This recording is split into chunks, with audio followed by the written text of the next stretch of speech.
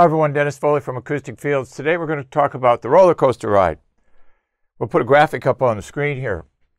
It's the typical response in a small room.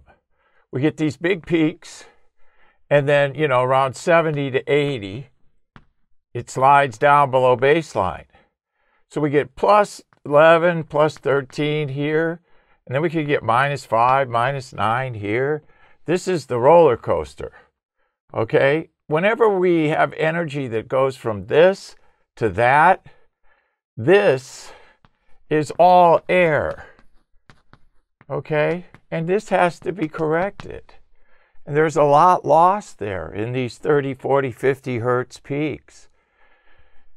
Sliding down to 7, we lose so much in that transition because all of this here is air, and it has to be fixed. How do we fix it? We shrink it. Our carbon technology is really good to this, Whenever pressure varies by large amounts, that's big distortion. We lose separation, we lose definition, we get that mud and soup, we call it. You can't hear each individual octave band, let alone each individual note. When you can't hear the band or the note that comprises the band, that's distortion, okay? So we must reduce that kind of pressure. So we have to push on the peak and push, and that'll cause the dip to feel better, okay? Because the dip's a reaction to the peak. So let's start with the fundamental and work on the harmonics later. Let's get the fundamental in order. That's why I'm always talking about let's treat the fundamentals first. We got to get those done first, okay?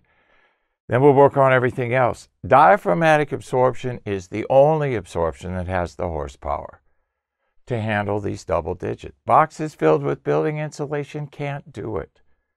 You can have 2, 3, 4 foot thicknesses. You still can't have the proper rate and level impact here. It's too big of a task for limp mass materials, okay? You got to go after rate and level. You got to be able to get a lot at 30, get a lot at 40, get a lot at 50. Our ACDA 12, 35% at 30, 63% at 40, 100% at 50. That's a lot. That's a big sponge. That's 1.5 dB attenuation for every 12 square feet. That's what that roller coaster ride needs. 1.5 dB for every 12 square feet. I wish it was 1.5 for every 6 square feet. It'd weigh 350 pounds probably. But the bottom line is you got to have the horsepower. And this roller coaster ride is a great error and a great loss. So you have to treat it. We have the technology. It's all about surface area coverage. Fill out the room form. We'll walk you through your pressure issues. We'll tell you where they're at, what surface they're on, how big they are, and how much square footage of surface area coverage you need to treat this roller coaster ride, okay? So it's definitely a roller coaster ride, but it's not a thrill. You're not generating a thrill here. You're generating huge amounts of room distortion. And this is all because of the dimensions in small rooms. Not your fault.